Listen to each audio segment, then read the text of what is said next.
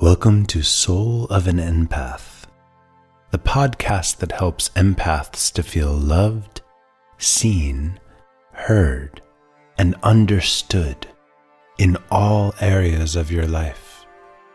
Now here's your host, Tiffany Cano. Hello, it's Tiffany Cano again with Soul of an Empath. I'm so excited to continue with this week's episode with Sarah Walton. Sarah and I actually did a summit together. So this is my second time interviewing her. Last year, we did a summit called Waging Peace, Love, and Truth so that we could do a fundraiser for Marianne Williamson. And she's done a lot of training with Marianne and has worked with her. And so, I'm excited to have her back on the show. So let me tell you a little bit about Sarah. She's a business mentor who has been featured in the Today Show, speaks at women's conferences all over the world, and has helped hundreds of women start and grow businesses they love. She's the creator of the Money Mindset course, an interactive course designed to transform your relationship to money, her Heart-Centered Business Bootcamp, an online program for aspiring entrepreneurs, and the Manifest Mastermind, a 9-month personal and professional development experience. Sarah has become the go-to source of inspiration, no-nonsense teaching, and practical integration for women in business. She's created a successful business and now speaks across the nation. So thank you, Sarah, for coming today. Oh, Tiffany, I'm so happy to be here. Thank you so much for having me. I'm so excited about this podcast for you. This is going to be amazing. People are so cool. I wish we lived closer because I don't know, like we just have a connection where I would want to hang out with you. Right back at you, sister. And listen, the second we can travel again, I'm going to come say hi. I have my roots in LA, so I'll come over and say hi. Okay. So talk to me about being an empath and what do you see as the underlying angst most people are facing right now, given everything that's changed in 2020? Yeah, that's a big question. I think the biggest thing I've seen is the illusion of control has been removed. So we go through life with this totally made up idea that we have tomorrow, right? Which isn't true, right? Any of us get hit by a bus tomorrow, and that's not to be in a scary way, but that was always the case. And then you enter COVID, and then you enter social unrest, and then you bring in this crazy election, right? And people are looking going, but we don't know what's going to happen. It's like, the truth is you never did. And what this year is giving us the opportunity to see is we never did. But it's just like in your face right now, right? So it's like created this weird angst where the illusion of control has evaporated. It's been absolutely eviscerated. And what that's causing is a massive sense of fear and panic. And everybody's manifesting that a little bit differently. Some people are out, like we know the toilet paper thing we all joked about months ago, but now you're looking at it in different ways of the fights over masks or the fights over the right way to do this or who knows the most. Instead of dealing with the exquisite discomfort that comes from understanding that at any moment, everything we know and the way that we're used to things happening could stop. And now we're looking at that and questioning, what do I bring to that? Who do I want to be in the face of that? What do I need to reconcile in myself and in my relationships to be able to deal with that? What does that look like? On top of just the natural human fear of, oh my gosh, what's next? Oh my gosh, what happens? And understanding as we watch people pass or we watch the fear kind of roll over is remembering that fear's job is to come up, right? So I'm so sorry, I said that wrong. So love's job is to bring up fear so the fear can come up. And we cannot heal it if we do not see it. And that's why this stripping of the illusion of control is so important to our own evolution as a species. Because the more that we inject love into that as empaths and as spiritual guides and as healers, right? The more that we inject love into it, the more the fear is going to come up. And I think we're seeing this on a colossal level. And I think as empaths and healers and spiritual guides, it can be scary for us too.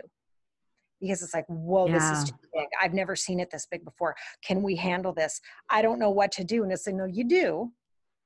Just because the scale got bigger doesn't mean the actions you need to take to get there are any different. They're not.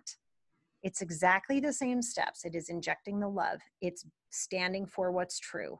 It's constantly examining yourself to make sure you're not putting your own stuff in the way, and that you're being there for other people with the gifts you've been given, not the gifts other people have given, not letting people yank your chain and telling you what you're supposed to be scared of next, but rather stepping back and going, all right, which pockets of fear can I transmute? Which pockets of fear can I have the biggest effect on? And how much love can I inject? Trusting that other healers, other empaths, other light workers are doing the same thing for the areas they feel called to meet. And if we can trust each other, that there's usually only one call for each of us, sometimes two, that we feel most compelled to meet. Doesn't mean the others aren't important, but the ones that we feel most compelled to meet, we can go meet and then trust our fellow colleagues and light workers to meet the others. And if we can kind of come together and work on that together and trusting each other, I think this is going to go really well. It doesn't mean it's going to be smooth sailing. It doesn't mean like from here on out, it's perfect, but I think it'll go really well. But we have to be up for the game of not being afraid of our own fear. I hope I answered your question. I think fear has been definitely rampant, this year. It's been really intense for a lot of people. I mean, basic survival issues at play, plus, our sense of safety. I mean, I had protests and riots within 1 to 2 miles of me that went on for like a month, before they simmered down. And I'm in California where the COVID numbers are extremely high right now, and so there's just been a lot of funk out there. So for me, when I think of control, like that comes from, I think, from a place of fear. Like I want to control as this illusion that if I'm the one who has this perceived control, then I'm safe. But that doesn't necessarily mean that that's true. Right. And it never did. And I think, but we all have that, Tiffany. Like, it's like, oh, are you human? Yes, that is your thing. You think you can control everything and then you'll be fine, right?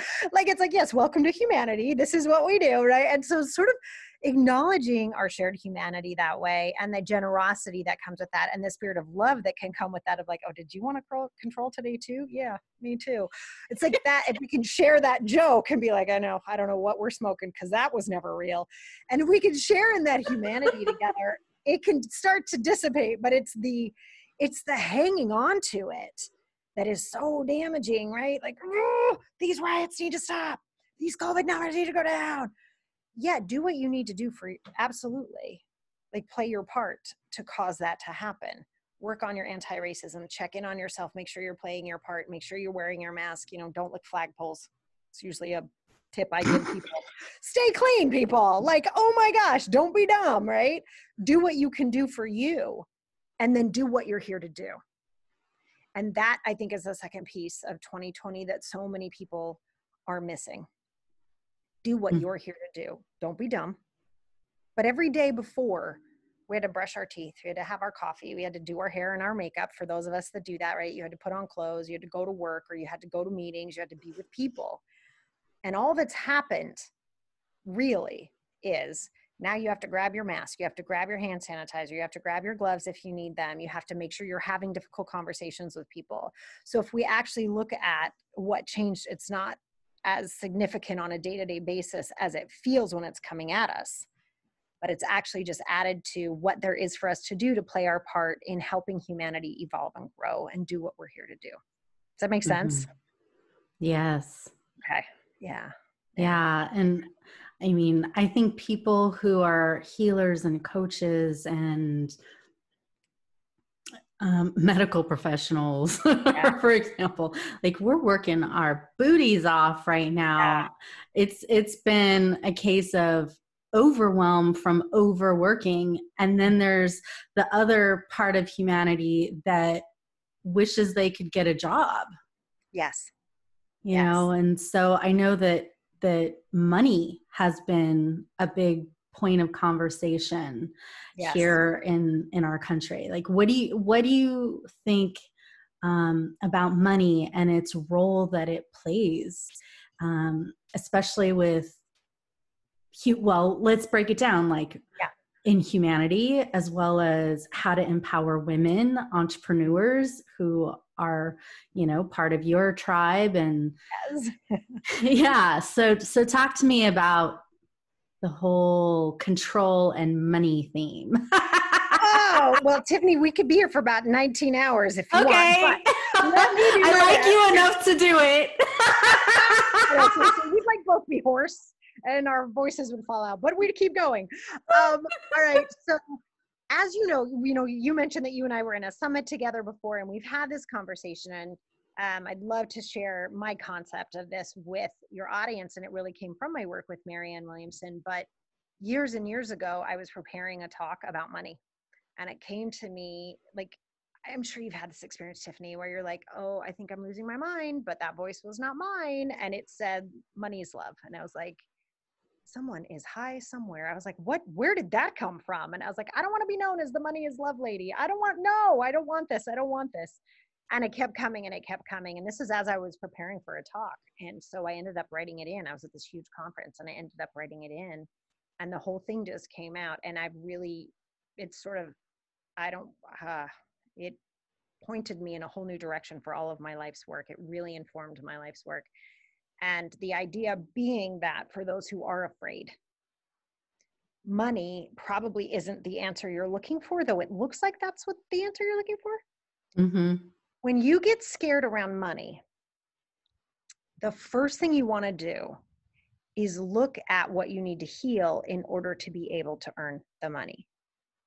And that is because money is that same love-like energy. Love being from the Course in Miracles, that love's job is to stoke fear, bring it up to the top so it can be healed and transmuted into love.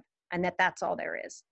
And the way I view money and its circulation around this planet, in this specific economy, in this specific country right now, and what's actually happening is it's showing us what needs to get healed.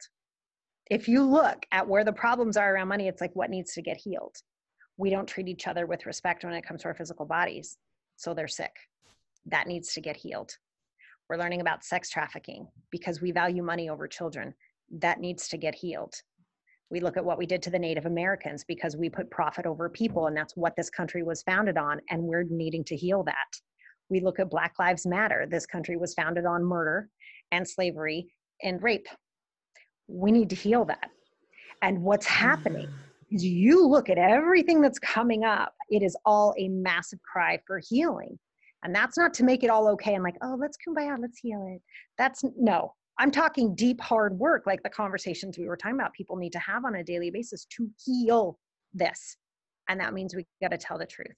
So if you are someone listening to this and you're like, oh my dear God, I need to just earn money. I need to just earn money.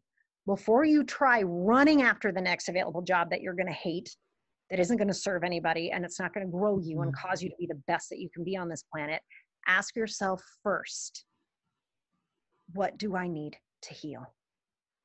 And it could be that you need to have a complicated conversation with your spouse or someone maybe you found inside of white privilege a time you were racist and didn't realize it. Go clean it up. I'm not kidding. Go clean it up. Clean up any money situations from when you were a child. If there's someone you need to call out as far as truth for yourself and go, listen, I allowed you to abuse me, or I allowed myself to remain a victim. It's time for me to heal that. Go clean it up. And I got to tell you, if each one of us, specifically those who are worried about money, which is just a massive circulation of love energy, that is all it is. We just decided to call it dollar bills right now. We might decide it's hearts. We might want to pass around paper hearts in 3 years. I don't know. Right now we circulate it in the realm of money, but that's all it is. And you can't have access to it if you haven't healed what there is for you to heal so you can hold that energy. And it's literally like, it's like a law of science almost. Like, I don't know how else to describe it. It's not woo woo. It's not crazy. Go try it. Like, it's not going to cost you anything to go clean up some messes and watch a call come in, watch an interview come in, watch a new industry get created, watch a new product idea come. Just watch it happen. And it doesn't cost anything for you to start to try to heal. I hope I answered your question, by the way. Yeah, I mean, you went right to the guts, on this, and I think it's important. We've been brushing these big things under the rug for far too long, and so the masses were like, "All right, it's time to heal it," and it's just been a little challenging because it's been one thing after the next, after the next, after the next. Like every month this year has been like a new big thing. Yes. And so it takes a ton of resiliency to be able to handle this amount, especially as empaths who feel everything. Yes. Yes. But I really think that what you said is so important, that love drives up these fears and things that we need to heal so that we can, together grow as a society, grow as humanity. I've been doing healings for racism and community discussions on the topic because, I think the Black Lives Matter movement is important. And critical. Yeah. It's critical to our healing because we built the country on a lie. And we can't move forward until we deal with that. Yeah. Yeah. There's so many big social things happening right now. And thank you for just going right to the guts of it. Because that's what I do. Yeah. Yeah. And by the way, Tiffany, I think what you just said was really important. And that it feels so overwhelming and it feels so big, right? It's like, oh my God, another one and another one. And just for those of us that are empaths, and like, I mean, I don't know how you've been experiencing it too, but I'll wake up in the middle of the night. I'm like, oh crap, what just happened? Because it's like, oh no, another thing just happened. I can feel it coming. And it's like, okay, just remember, look at what you need to heal. Where you're not seeing peace, be peaceful. Where you're not seeing love, go love. And it literally comes down to that again and again and again. And if we've been able to do it for small things, small meaning a moment in our lives or other times 5 years ago, we can do it now. And the only reason these things are this big is because we can handle it.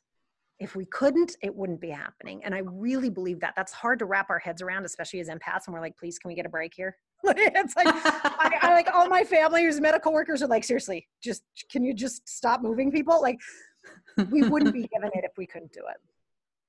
Yes. God only gives us what we can handle is my belief. And so I think that that's true. We all just need to put on our big girl panties and get to work, and heal those deeper things. So what do you think are some of the biggest mistakes or missteps that women in particular are making as they begin and grow their business? They apologize for everything. I just, am so silly for me to say it that blatantly. I didn't think it was going to come out like that, but it really is true. It really is this idea that, oh, I'm so sorry I have the audacity to do this. I know I'm just cute. I know it's just a sweet idea. I'm just a healer. Like that, I don't know. I don't know why we continue to perpetuate that about ourselves, but we do. So I think that level of apology and what comes with that, right, is something that hasn't been healed, which is our own understanding of the contribution our gifts, talents, and experience and expertise provides the world.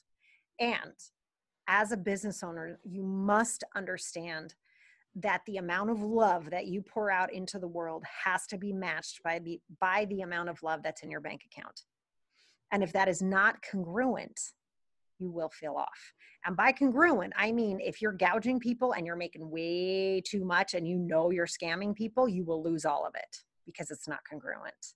Also, if you're giving away everything and it feels like crap because you feel like people are taking advantage of you and you're apologizing for being alive and breathing and, oh, it's okay, don't pay me. You're doing that. You're going to feel horrible. You might get sick. You're going to feel bad and your business is going to die. Mm-hmm. So what needs to get healed there for women, the biggest mistake is they think they can jump in without looking at, yes, their relationship to money, but also their relationship to their own self-worth. And understanding the ripple effects of what happens out there in the world when they listen to what they're called to do. That's really powerful stuff. When you said those excuses early on, yeah, I was just seeing like the diminishment of power, the shrinking and collapsing, the auras getting like gray and shriveled. And all of that is because of some wound that has not yet been healed. Because if we were truly healed, we'd be standing in our power. Yep. Be expressing ourselves fully and flying our, freak flag and our uniqueness and basking in it. And I mean, it's such an important thing because people need us to do that. I think as women, we won't always do things for ourselves, but we'll do it if it impacts and contributes to somebody else. Yes. Mothers, I'm talking to you. So, for me, I've been in a habit of spiritual growth and development and going in and healing those shadows. Like that is fun for me. I've been doing that for decades now, but I know not everybody likes it because it can feel scary and this unknown thing. Mm-hmm. Mm-hmm. Yeah. But to me, like, and let me know your thoughts on this, but if I just come from the questions, what would love say? What would love do? That just fixes it right then and there. Like it dissipates all the fear that I could have ever had about that scenario or situation. It's gorgeous. Yeah. I mean, I can't think of a better question. Honestly, that is just exquisite. Just my response to that is yes. The end. Yeah. Yeah. And just think though too, Tiffany, I mean, we're being funny, but like if we were to look at in the world and actually have people ask that question, what would be possible? I mean, really. Peace on earth, man. Yeah. I mean, really, we're talking from politicians down to the interaction you had at the grocery store yesterday. Like what would be possible and what would this world look like? It's pretty powerful. Mm-hmm. Those are my golden questions. Anytime I'm feeling fearful or wanting to control something, what would love say? What would love do? And obviously we need to drop down into our hearts to find it. This isn't a question, an answer that we'll find looking in our head. No, or watching the news. Thank you. Yes. Yeah. Right. Beautiful, Tiffany. I totally agree with you on that. That's gorgeous. Yeah. So thank you for all that you've shared about that. What do you think would be a great way to give up control? Because I know you do some teaching about it, which we've touched on so far, and you even have a gift that's connected to it. So can you talk to us about that?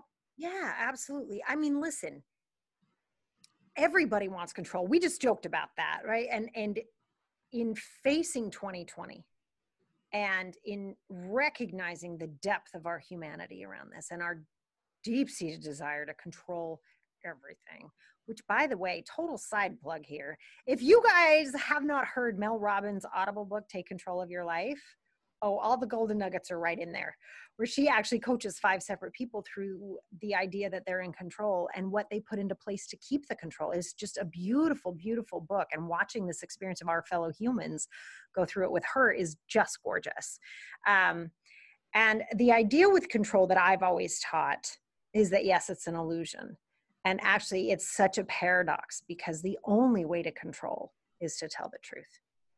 Mm. And not to tell the truth in the way of, F you, you're a big jerk, I hate your gut. No, that's not telling the truth.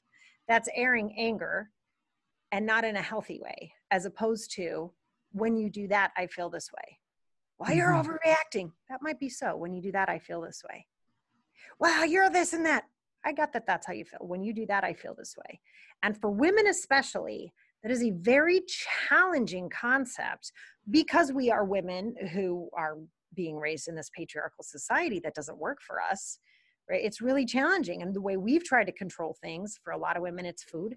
Others, it's exercise. Others, it's sex. Others, it's money. Others, it's passive aggressive, walk by their husband, in the hallway, those kind of crazy conversations we have where we're not talking at all.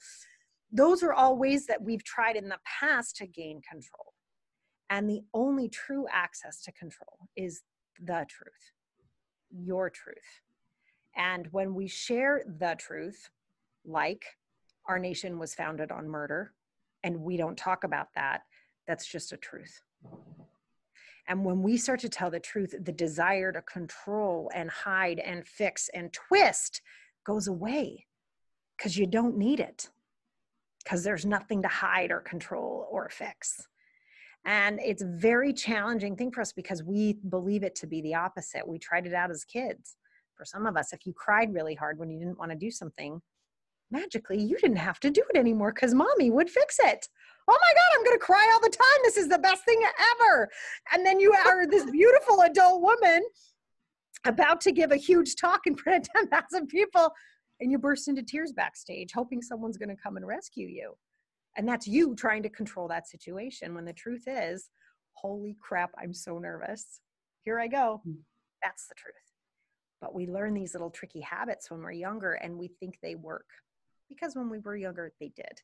But as adults, especially as women, and I think one of the transformations we're witnessing inside of 2020 is the transformation of this patriarchal society back into a balanced society, where the beauty and grace and dignity and wisdom that live inside of women's bodies and live inside of women's intuition and live inside of the female experience are actually starting to be expressed and valued. Not just expressed and tolerated, but expressed and valued. And I think we're going to see that start to come through too. And if we, as the women specifically, or light healers, I know some of the men really can kind of feel that same way, because they'll pull more towards that feminine instinct or wisdom. They feel persecuted as well inside the patriarchal society, and it also hurts the macho men too.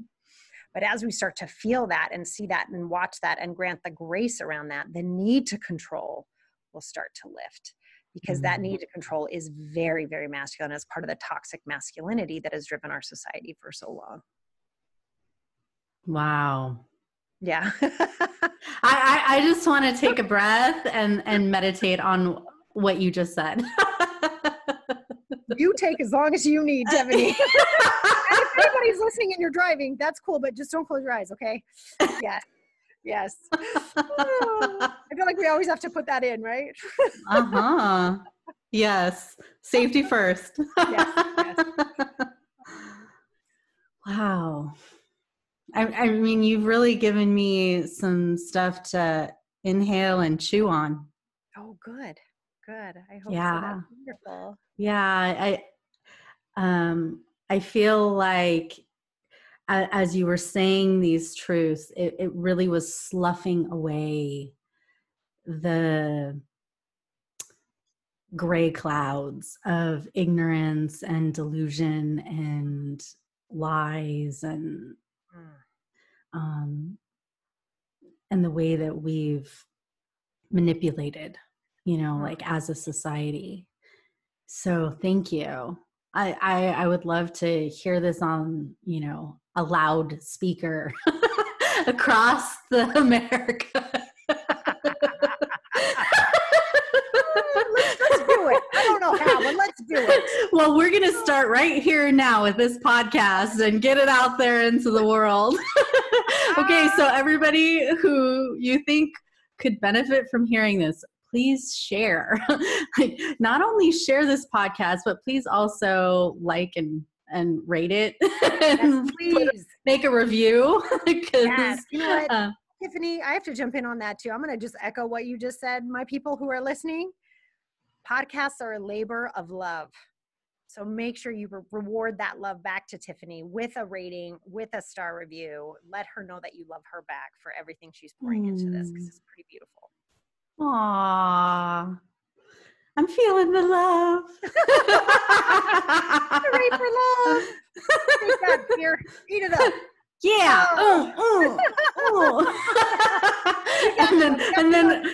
And then we just love it all up.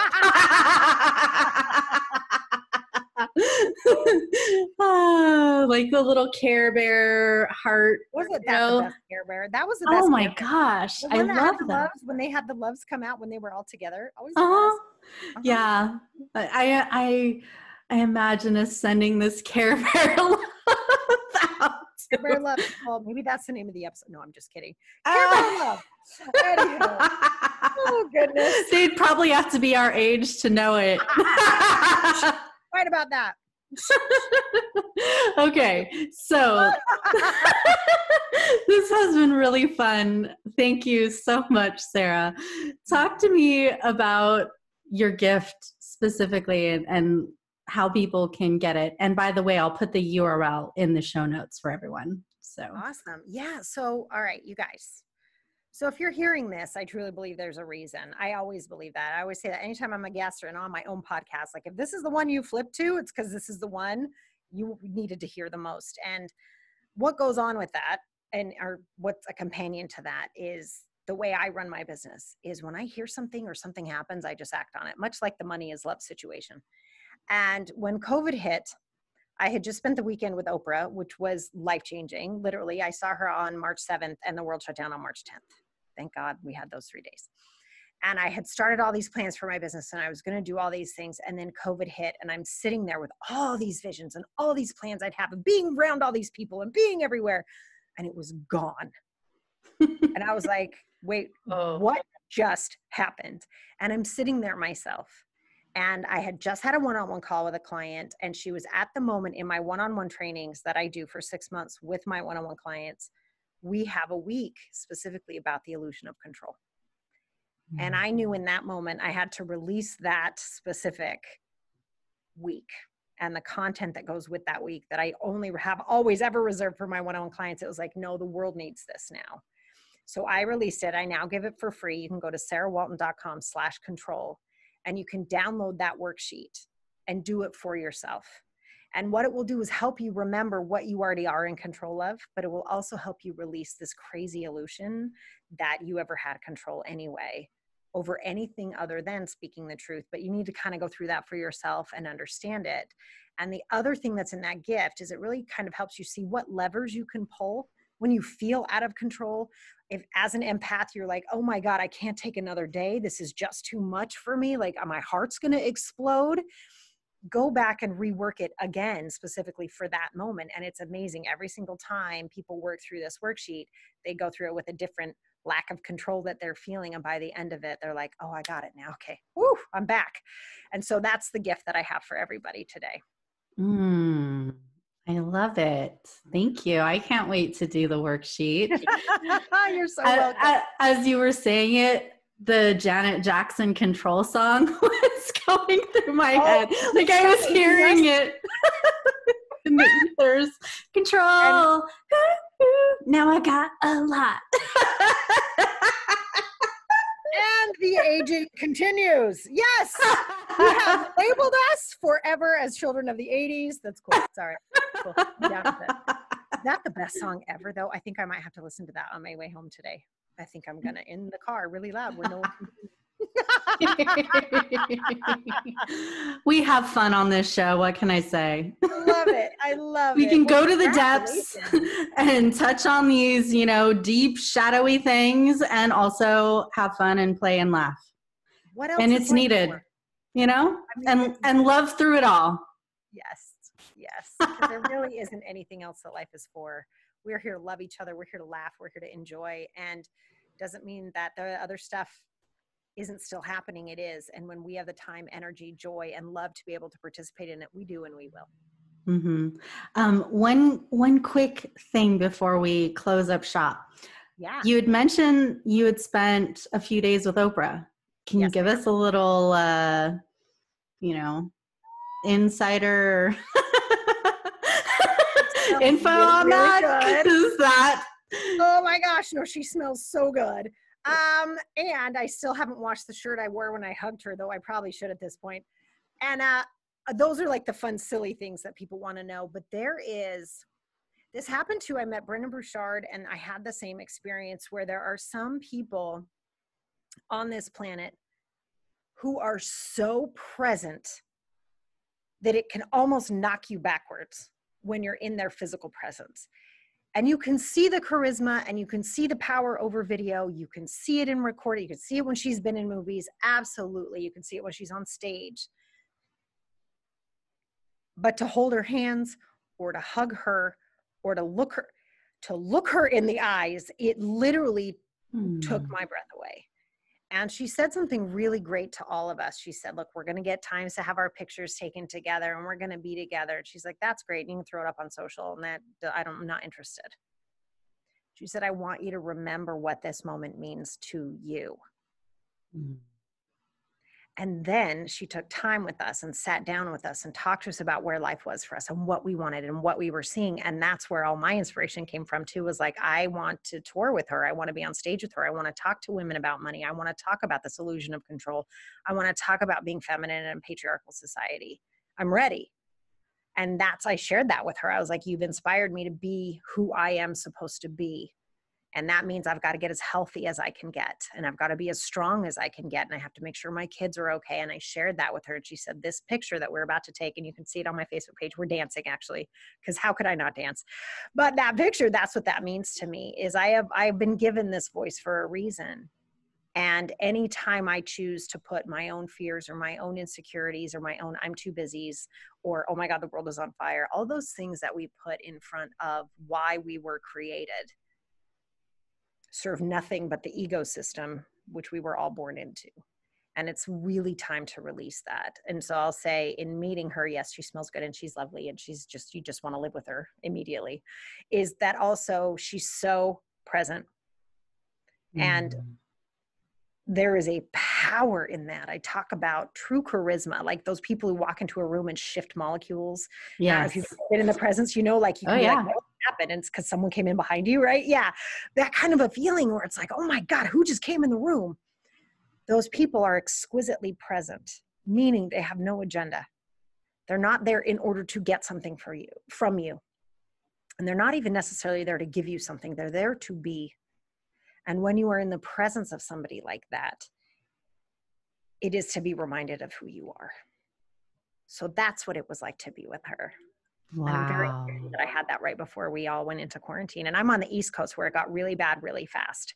We were the ones who were like on DEFCON 5 immediately when the country shut down because we had so many cases. And so I empathize with what you're going through. So to go through that for me personally as a human, from that moment to immediate fear, shut down, don't move, was like, wait, what?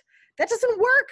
And so really kind of working through that and experiencing that, I think it deepened my ability to be an empath as people walk through 2020 and watch the rug consistently get pulled out. It's like, yeah, what are you going to do about that? Who do you want to be in the face of that? And having the empathy for people as we navigate this together. Yeah. Love it. Wow.